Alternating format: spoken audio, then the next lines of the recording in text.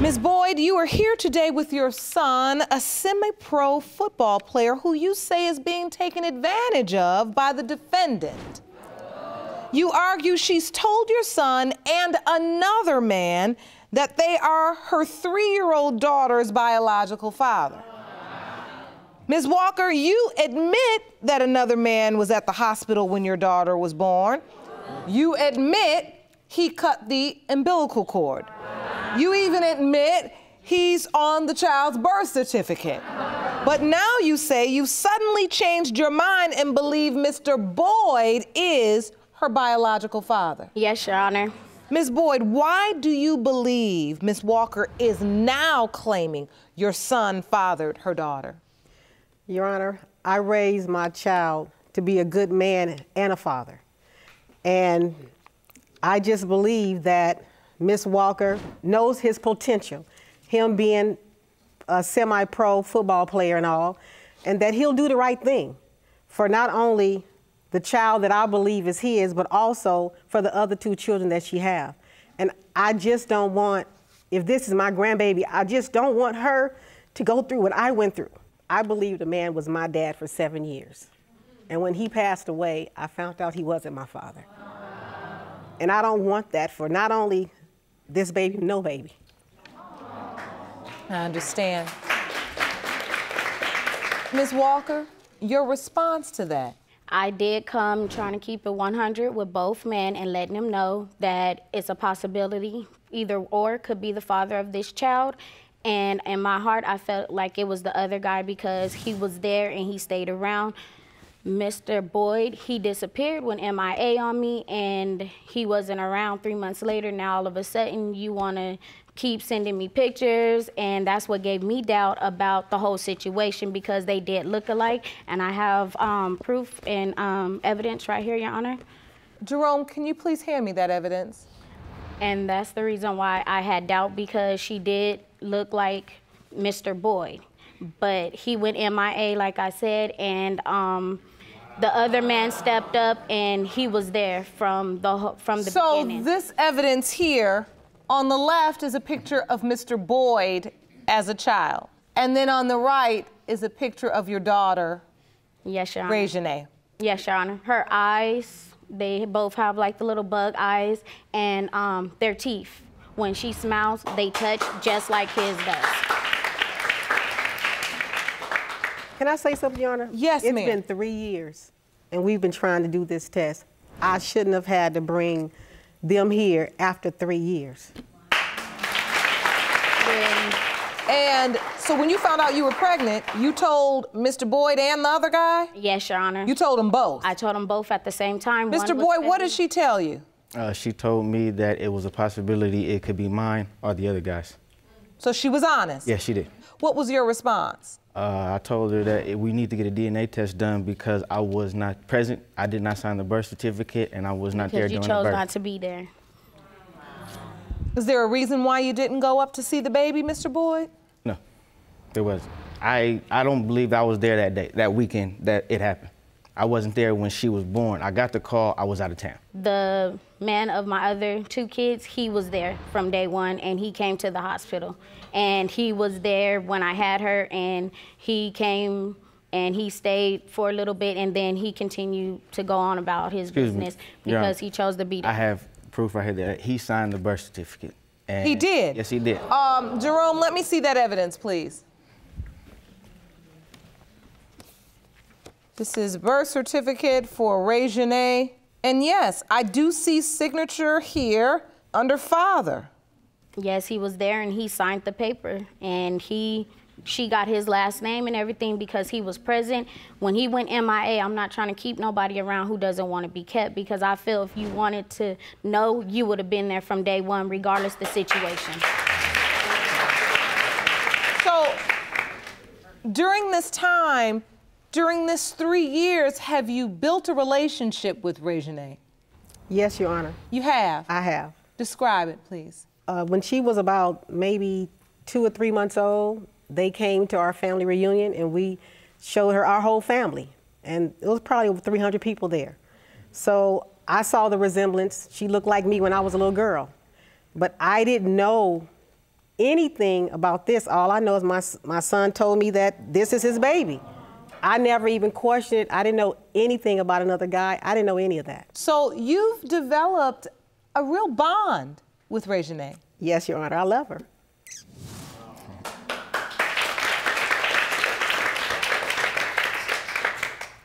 And Mr. Boyd, how about you? What is your relationship like with Reginae? We have a good relationship together. She calls me every now and then to ask, just to talk to me out during the day, see how I was doing, say hi, and then she'll she'll get bored, and then she won't talk on the phone no more. But she just about calls me just about every day. She calls you daddy? Yes. If you want more episodes of Paternity Court, make sure to subscribe and click on the notification bell. Ms. Walker, what's Reginae's relationship like with the other man? With the other man, she does call him dad, but it's like he has that on and off relationship with her, and that's what I don't like. So your 3-year-old daughter is calling 2 different men daddy? Yes, ma'am. Can I say something, Your Honor? Yes, ma'am. As a grandmother, when she spent Christmas with us, it broke my heart because she said something about the other man, and that being her dad, and then she said something about my son. Like I said, being through what I went through, I couldn't correct her. How do you correct a 3-year-old? When they're already confused, it just really broke my heart, and that's why we're here today. Okay, I think it's time we get this resolved. I'm ready for the results. Jerome?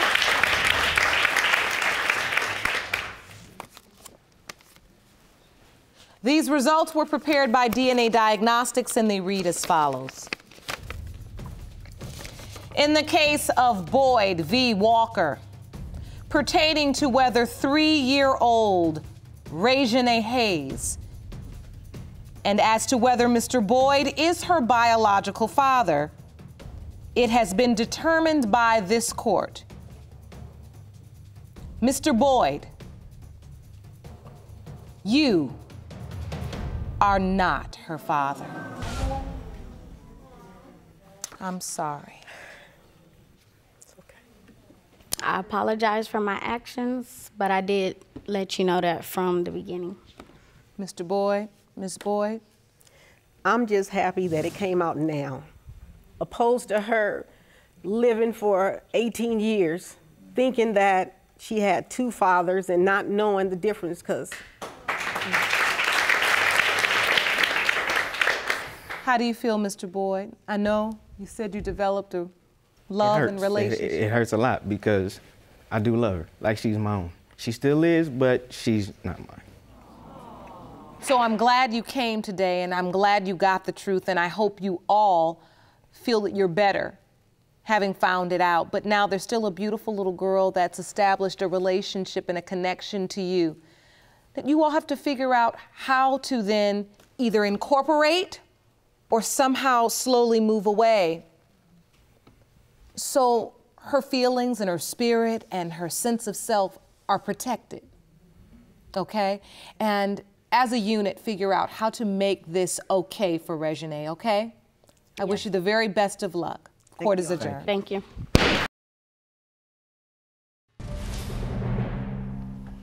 Please be seated.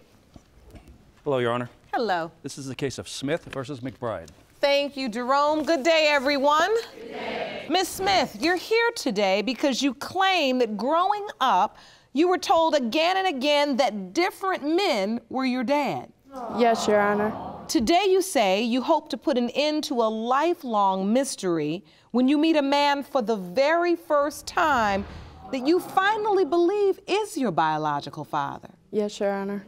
So, Ms. Smith, first, take me back to when this mystery began. When I was 15, I was told by a cousin that the guy that had been raising me was not my biological father. Did you confirm that with your mother? I did. She told me, they both ended up talking to me, and they told me the truth about it, and that there was a different man that was biologically my father. And when I got a little bit older, I tried to contact that guy, and he just didn't want anything to do with me. Did you ever get a hold of him? I actually went to his job, and he said that there was a test done and that it came back negative. And when I asked him about the results of the test, I asked him if I can see the test results. He got real defensive about it, and he wouldn't have anything else to do with it. He said that he would contact his attorney if I brought it up anymore. Really? So you waited and waited for this moment. You say you've been through so much in your life. Yeah, it hurt me really bad knowing this guy that, you know, had been there my whole life, finding out the truth that he wasn't, in fact, you know, my biological father. And did anyone ever tell you why? No. I asked him who hung around back then, you know, in their group or whatever, you know, and he had mentioned one man that could in fact be my father. So he told me that his name was Mr. McBride. Okay. And I contacted him on Facebook.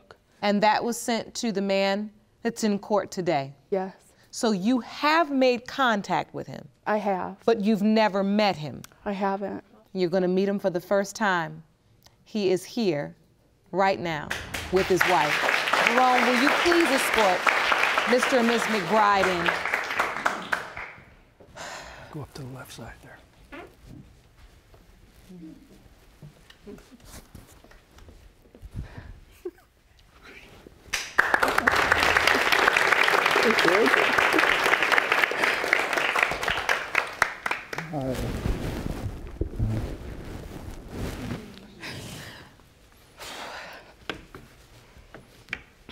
Hello, Mr. and Ms. McBride. Thank you so much for being here. We're here talking with Ms. Smith about her journey, her long journey. Before she ever sent you that Facebook message, did you have any idea she existed? No idea whatsoever, Your Honor. He's real close with his children. And when she got a hold of him and the possibility that she was his daughter came up, he was upset because he said, well, I may have missed out on 35 years of her life. Mr. McBride, you do remember the relationship with Miss Smith's mother, am I correct? Yes, I do. I've talked to mutual friends and everything else, and I was never told. I had no idea whatsoever. So you've seen her mother, talked to mutual friends you've had. Yes. And no one has ever mentioned Miss Smith? That it was a possibility at all, no. Do you believe she's your daughter? I believe there's a great possibility of it. You do? And why is it you believe that? Well, from pictures that we've looked at, and like my wife will say sometimes that she acts a lot like I act like. And, Your Honor, they're so much alike, it's uncanny. Really? Yes. In which way? Describe, please. Well, they not only look alike, and I have pictures here. I'd like to see those. Jerome, would you hand me the pictures, please? But their personalities are so strong, too. There's just an amazing resemblance. And these are the photos you submitted to the court? Yes, ma'am. This photo is? The Ms. one on Smith the is left the child. is Angie, and the one on the right is Mr. McBride's mother. Mother, yes. As a child. They even had that little twist in their mouth that she's got that his father has. Mr. McBride, you said you have boys. yes, I have two boys. Do you have any girl children? No, I don't. I would have loved to have had a little girl. And We bought her a dress because Dave said that he had never gotten to buy her one. So if she's his, we bought a little baby girl a dress. So, Miss Smith, as beautiful as this is, there's still some doubt here as well. There is doubt. I don't want to get hurt again after all of this that I've been through trying to find, you know, who this person is. I just don't want to get hurt. Jerome, I think it's time we go to the results.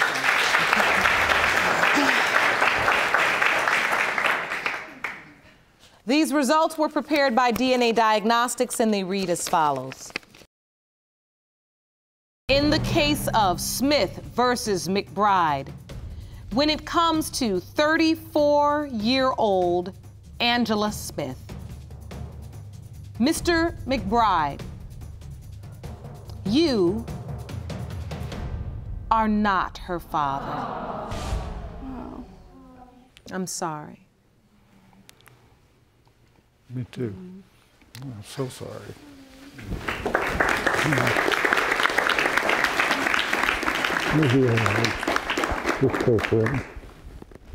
I know this was not the result any of you wanted. I hope she finds cooperation from others, and maybe there's someone else we don't know about, but I hope she gets the answer she needs. And we do too. Ms. Smith? We will be there to help her. We plan to make a trip to see her before winter comes in, and we're still going to do that. Good. That's beautiful. I wish you all the very best of luck. Take care. Mr. Hodges, you and your mom opened your case today because you both say the defendant is a liar and a cheater. You don't believe you fathered her 1-month-old daughter, Lillian Willard, and plan to prove that today. Is that correct? Yes, Your Honor. Ms. Willard, you too are here with your mother, and the two of you testify that you are 1,000% sure Mr. Hodges fathered your daughter. Is that correct? Yes, Your Honor. So, Mr. Hodges, explain to me why you think Ms. Willard is a liar and a cheater. She cheated on me, and I caught her with multiple guys. She had one hidden in the room, and whenever we first got together, she said that she would never hurt me or cheat on me. She would be truthful, and yet she's lied to me left and right. Ms. Willard, you kept lying and you kept cheating? No, I did not. I had a guy over at my house, yes. He was visiting because he was a childhood friend, and I didn't tell him because I knew he'd flip out because I know how he is. I want to understand the nature of this relationship. Where did you meet? I met him through a family member of his. She had one night stand with him, and I was there to comfort her, and we talked for a week or so. And oh, you met her after she had a one-night stand with another guy, and then she cried on your shoulder. And then you and she got together. yes, Your Honor. Ms. Blevins. Yes, ma'am. I understand that you are the one who pushed your son to open this case. Yes, Your Honor. And why did you do that? Because I knew that she had been cheating on him. He had caught her with another guy that she said was a friend, but yet he was hidden in her house when my son got there. You found him hiding in the house? Yes, Your Honor. Hiding in the house where? In her mother's bedroom. But Your Honor. But Did you help hide the other guy in your bedroom when Mr. Hodges came? They had broke up. So why you have to hide anybody? Because she didn't want him to know. She didn't want to hurt him. She didn't want to start no trouble because Hardy's got a temper. Well, we was engaged. It was my understanding they had broke up. So were you engaged or were you broken up? We was engaged. Yeah, we were engaged.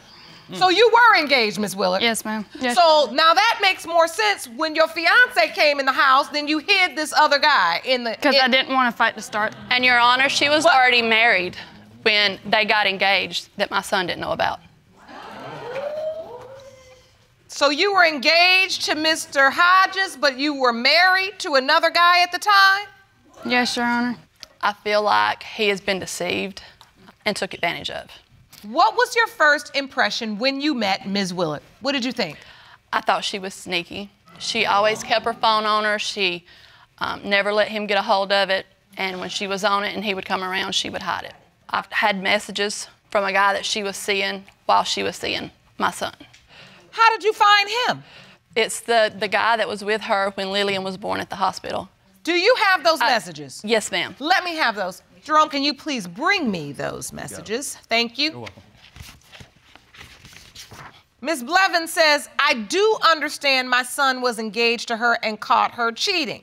The other man says, we got together on June 2nd of last year. Ms. Blevins, you say, let me check the dates, give me a minute. Yes, ma'am. Ms. Blevins, you say together, August split up a few times, in between and broke up for good October 6, 2017. The other man said, so she cheated on both of us. And you write back, looks that way.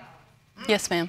So, Ms. Willard, were you dating this man and Mr. Hodges at the same time? No, Your Honor.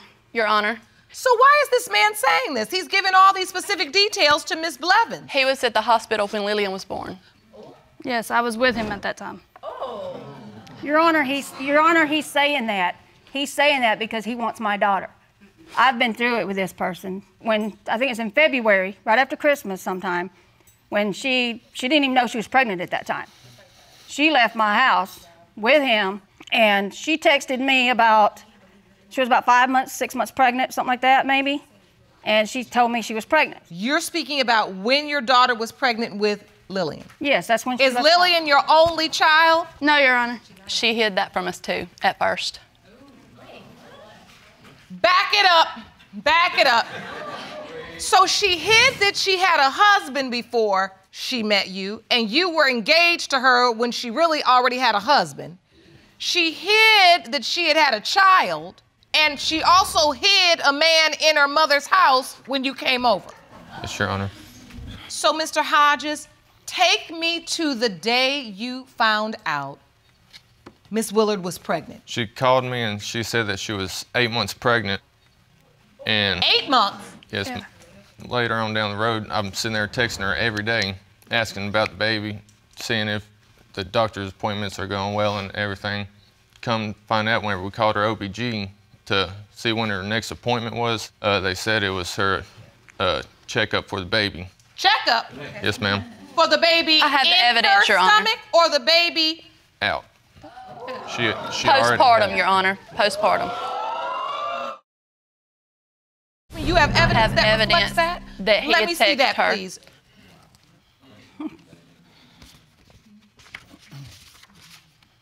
May 27th, Ms. Hodges writes to Ms. Willard, how's the baby doing? Ms. Willard says she's okay, her lungs aren't fully developed right now. And then you write, and when is she due? And you write back, Ms. Willard, I don't know, Doc is showing me a different due date, and she won't be here till July. So if that's the case, you ain't got nothing more to worry about. That was on May 27th at 8:25 a.m. And Lillian was born on what day? May the 23rd.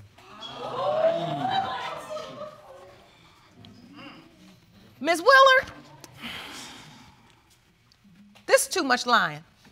I know. This is just too much lying. Okay. Now, I heard about 5 lies already. What is going on? Why are you texting him like the baby isn't born when the baby is born? Okay, he's married now, and I just didn't want to break up a marriage when he found out he had a kid by another person. That's it. But you told him, I'm pregnant 8 months. I didn't find out till I was 6 months. You told him anyway. So what is this about breaking up a marriage? You'd already told him you were pregnant. Because I was with the other guy, and I had been living with him for a while, and I thought I was going to keep living with him, but we broke up. And this is the other man that was at the hospital when Lillian was born? Yes, Your Honor. Did you ever tell this other man that he was Lillian's biological father? No, I did not. So why not allow the man who supposedly is her biological father to be present for the birth, or at least know she's in the world? That was my fault, Honor. Well, listen, and I'm not just being hard on you. I'm trying to uncover what's going on because it is your fault. But I want to know why. Why are you lying? What was the lie about? Was it because you wanted to be with the other guy, so you didn't want Mr. Hodges up there? No, that's not why. Your Honor, she wanted to do a DNA test on the other guy first. Just to make sure. So wait, hold on now. Now that's another lie you just told right here. I just asked you, did you tell the other guy, could he possibly be the biological father? And you said no. I never told him that. He wanted a DNA test, so I was going to give him one. And then we found out he was the dad, and he was like, well, don't worry about it, because now I know. How'd you find out he was the dad? Because We're here in this courtroom to find out. Because the way that she looks just like him.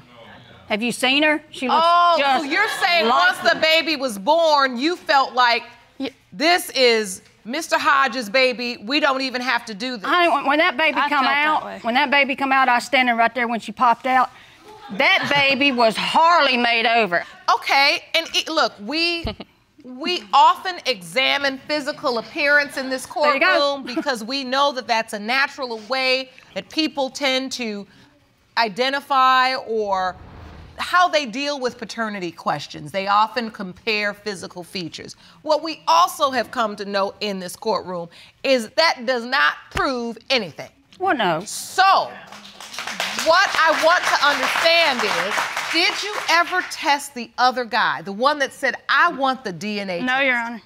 But if another guy says, I want a DNA test because I think this could be my baby, then that says to me, you might be lying about whether or not he could potentially be the father. Okay, Your Honor, he actually would do anything to be with my daughter. But see, what I'm concerned about is we've got text messages that indicate you were lying about the time frame. So do you believe this other guy thought you might have been lying about the time frame as it relates to him? He might have. But he knows. And that's why he asked for the DNA test. Yeah. What are you feeling in this moment, Miss Willard? I see your I feel hand, like you have everybody's tears in jumping your on eyes. me. Like I'm being jumped on, basically. Everyone's against me. Do you also feel like you know you're responsible for a lot of what's happening here? Yes, and I take credit for that. Do you have a reason or an understanding as to why you do tell all of the lies you tell? You want me to be honest with you? He's married, and I just wanted a family. It's okay. You can take your time, because I knew something was on your heart. Because you're out there just spinning. I've never seen her in all her time for dating guys. I have never seen her take a guy with her everywhere she goes.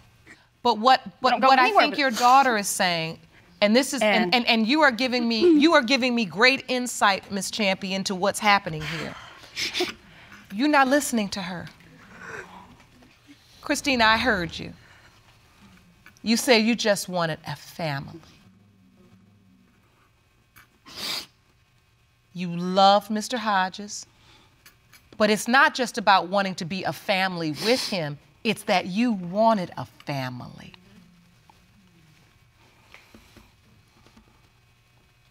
You wanted to try to make the family you didn't have growing up, right? Now I get it. I know it's not easy to be here and you're caught in this lie and that lie and this lie and that lie. It's hard when it all comes out on the table. It's the breaking down so it can build you back up. I just want to know, do you truly believe Mr. Hodges is the biological father without a doubt? Or is it that you so desperately want him to be because this is the family in your mind you wanted to put together? No, I believe it. You do? That's the only person I was with. Mr. Hodges and Miss Blevins, what kind of relationship have you built with Lillian thus far? She's 1 month old. We've been keeping her. We've been seeing her since we first found out about her. Christina lets us see her, and we've had her for over a week now, spending time with her. And Your Honor, I want to say I don't want no hard feelings with Christina. I just want to know if this is my grandbaby. Mr. Hodges? Yes, Your Honor. Tell the court how you feel. You've developed a bond thus far with this beautiful baby. I would feel betrayed, hurt. I want the baby to be mine. I do. You do? Yes, Your Honor. You sincerely want this baby to be yours? Even though you're married to someone else right now, you still really want this baby to be yours? Yes, Your Honor. Being there with her, just get attached. I'm used to her being there. Well, I believe I've taken enough testimony, and I am ready for the results. How about you? Thank you, Jerome. These results were prepared by DNA Diagnostics, and they read as follows. In the case of Hodges versus Willard, when it comes to 1-month-old Lillian Willard, it has been determined by this court. Mr. Hodges, you are the father.